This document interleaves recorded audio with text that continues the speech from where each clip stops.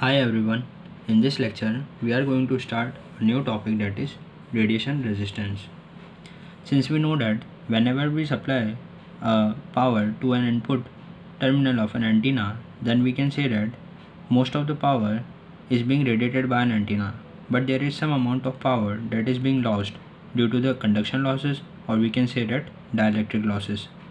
And the radiation resistance basically focuses on the power dissipation by an antenna. So, a radiation resistance is a hypothetical resistance which is used to express the power dissipation in it. So, the amount of power that is dissipated in an antenna will be focused only by an radiation resistance. Now, if we talk about the power radiated by an input terminal of an antenna, then first look at this figure. Here is a structure of an antenna, and this is the input terminal and this is the output terminal.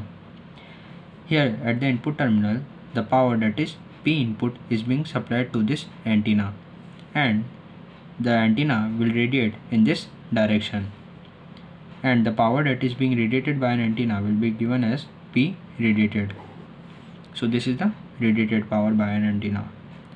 If we write down the expression for the P input, that is the input power supplied to an antenna, then it will be equals to half mod of I input square in multiplication with R input.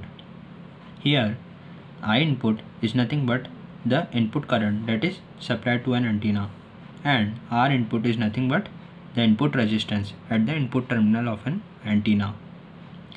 Since we know that all the power that is supplied to an antenna is not radiated ideally, so it is not an ideal case.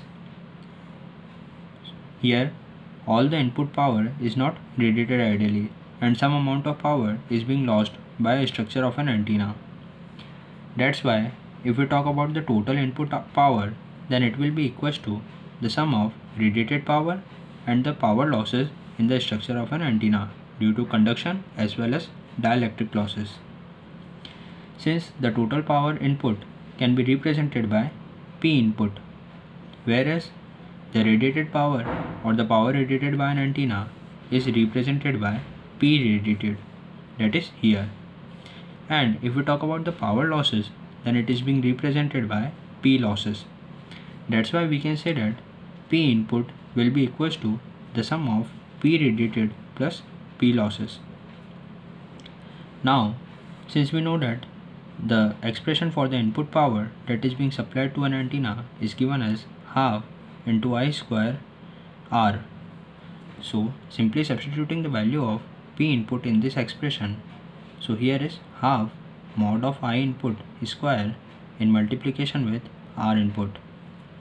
Similarly, if we write down the expression for the power radiated by an antenna, then it will be equals to half I square radiated in multiplication with R radiated. And similarly, if we write down the expression for the losses, then it will be equals to half I square losses into R losses.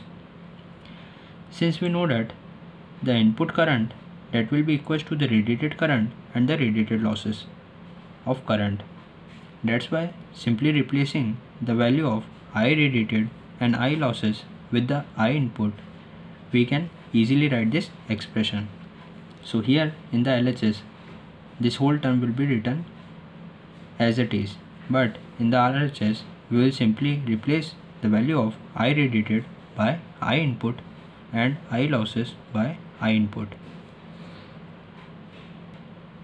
Now if we take this I input as a common factor, then it will be equals to half mod of I input square R input.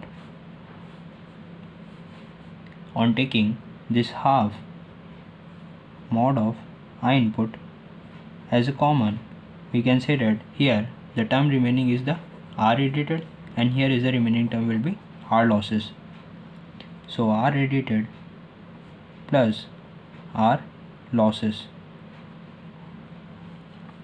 So on comparing the LHS side and the RHS side, this half will get cancelled out with this half, and this I input square will get cancelled out with this term. So simply we will get R input, that will be equals to the sum of are radiated, and are losses. So this is the input resistance. So the input resistance is equals to the sum of radiation resistance and the loss resistance. And this is all about the radiation resistance of an antenna. If you like my content, then do subscribe my channel and please hit the like button. Thank you.